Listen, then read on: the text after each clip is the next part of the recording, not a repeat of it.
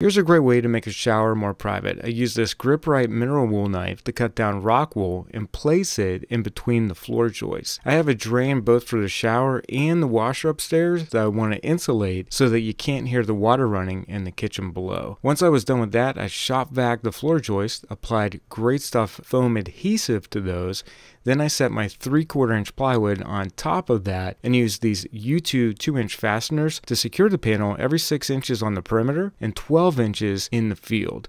So I hope that these tips help you out.